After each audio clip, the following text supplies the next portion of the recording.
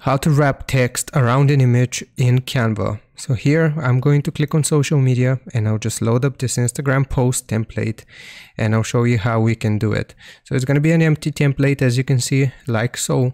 And here I'm just going to go to my uploads, and you can upload your files here by clicking on upload, and we can simply drag and drop our image onto the file here. Now the next step is obviously going to be adding the text. So right here I will just click on add a heading and I'll add it above my image. Now if we want to make this curve, we will simply click on effects here from the top, and then we will choose curve here at the bottom under shape. So as you can see now, this curves or wraps around our text. Now if we want to completely wrap it around, we can type out more. So for example, like and subscribe, just as an example here.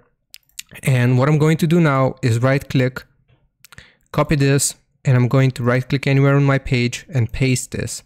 Now we have created a copy, and if we just left click and drag, then it's going to look like this. And if we click on this rotate arrow, we can just rotate it, and we can in a way mirror this text.